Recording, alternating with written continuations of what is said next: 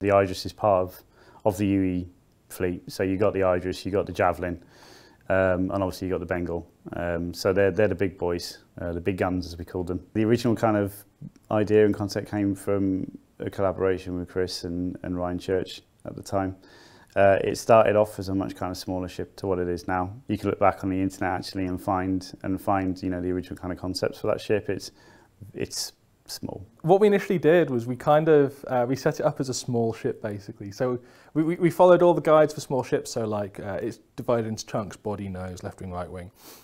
We put all the hard points on it just to make sure it could function like that. And then we started working towards setting up the interior. So we tried to get all the interior objects inside it. But then that's where we started encountering some of the initial early technical limitations, where loading the Idris was taking ages. We were using, they weren't object containers, they were something else, I've forgotten the name of them completely now.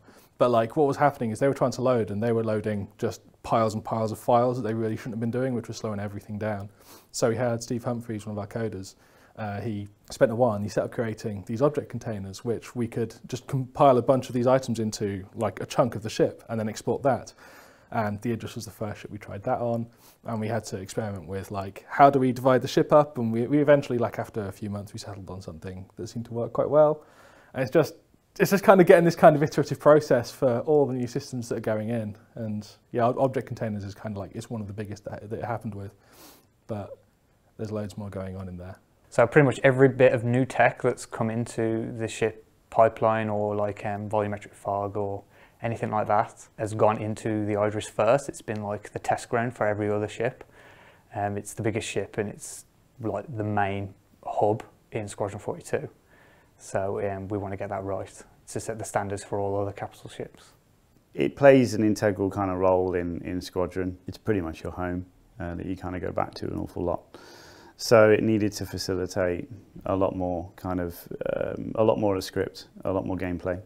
So over time it kind of grew. It was one of our obviously highest priorities. So we had to work out from pretty much the inside out, like the layout of the ship from scratch, to facilitate not only kind of decent gameplay, decent gunplay, balancing the gameplay as well from a PU perspective, but also facilitating all the things that are required in the script. And that's really cool actually, because it kind of feeds your inspiration as to what kind of various areas can be. So, it feeds, we need a reactor room, we need a briefing room, we need a med bay, we need all these things. And it's kind of subconsciously fed into the design theory of every other ship that we've made since. So we've got these kind of archetypes now that we really kind of push through as much as possible to make sense of each ship, and I think the Idris was the first to do that correctly. Beyond being a ship, it's almost a flying level. I mean, there have been, I've heard discussions of people being like, oh, we could totally turn this into like an FPS level in space because the ship's so big, and maybe one day that'll happen, maybe they'll do something with that, but like, it's huge for a player ship.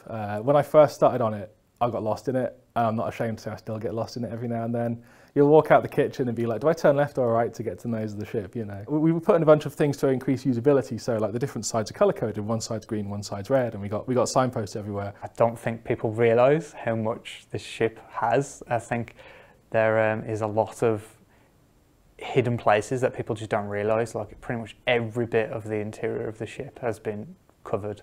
There is not, we're actually struggling to find places to put more things into it because we were limited on the exterior, basically. We needed to get some airlocks into like the front section of the ship, and we're like, okay, where can we put these airlocks?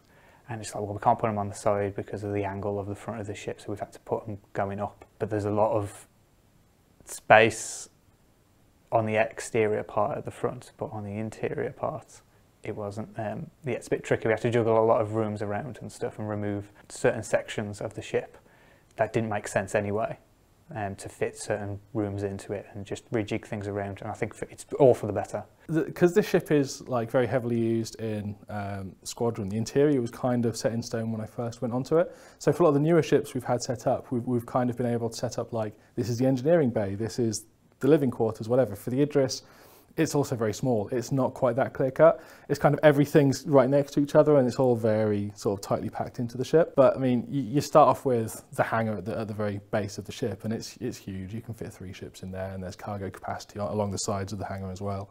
along with cargo lifts to go up into the hangar bay on the floor above. But you then have like a couple of staircases which will take you up to the main deck of the ship. Pretty much everything else on the ship is. You've at the nose, you've got like turret rooms, you've got the medi bay. Behind that, you've got like the living quarters, the captain's quarters, the kitchen, and behind that, you've got the more engineering side of things. So you've actually got the engineering room itself. There's airlocks back there. There's a briefing room as well if you want to just like talk to people and sort something out for the rest of your crew.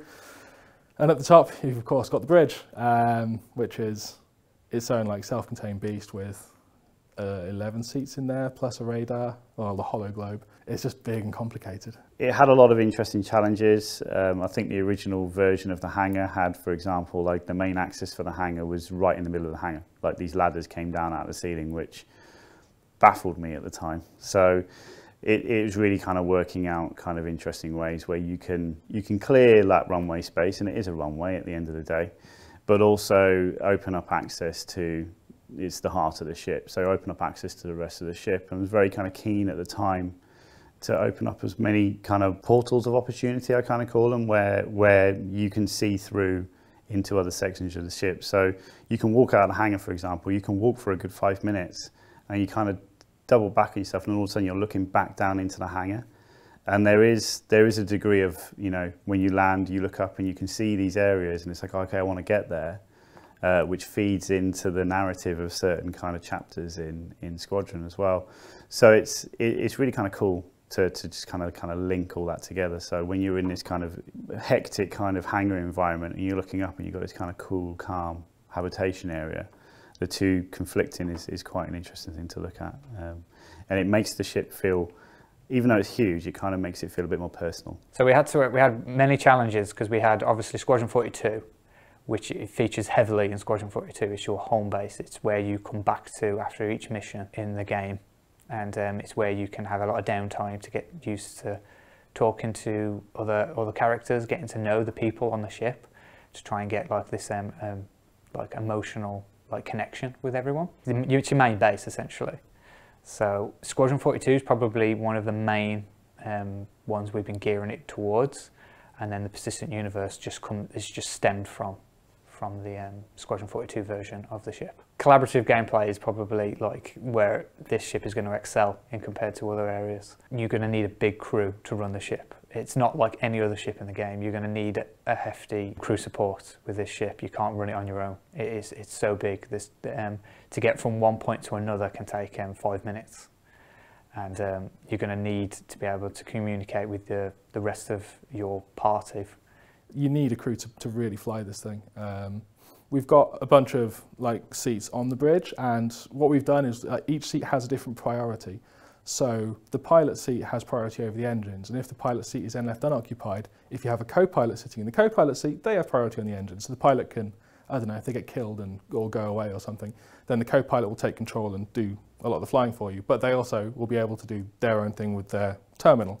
Then you have the weapon seat, which controls the gun, but the pilot can also control the gun if the weapon seat isn't being used. There's this sort of interlaying like dependency on the seats. So it's worth having multiple people just because there's going to be a lot to do and one person won't be able to do it all. It's pretty much got what other ships have, but it's just on such a larger scale that I think it's going to hit people's like nostalgia of old like Star Wars movies. I think that's my most exciting part. We have a kind of ongoing little giggle about it. It kind of is good at everything. Like there's nothing that I don't feel it's particularly weak at for that size of ship. You can carry obviously three kind of Gladius small sized fighters in the hangar. We also have the Argo utility vehicle, which tucks into like a subdeck underneath the ship, which is really interesting. It kind of drops down like the Aliens dropship scene, which is sweet. And then you've got pretty much everything else that it can do as well. You've got multiple turrets across the top and the bottom of the ship. You've got the huge railgun at the front.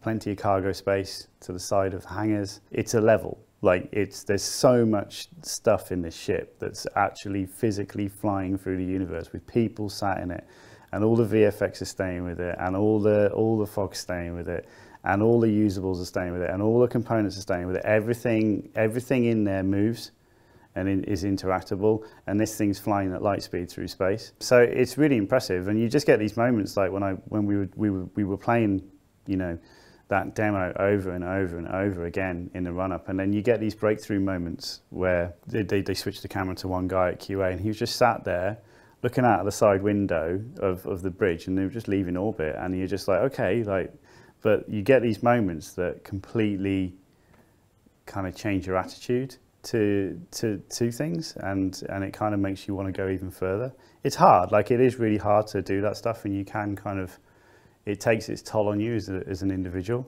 but then you get these moments and you're just like, yes, this is what makes it all worth it.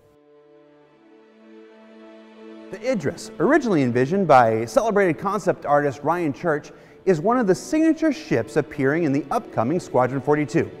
I'm pleased to announce that much like the Javelin we discussed last month, due to its size, the Idris is in all of final art phase, where in the hands of the Squadron 42 art team, they're currently working on the various set dressings and special lighting setups necessary to turn it into one of the many cinematic locations you'll visit in the game.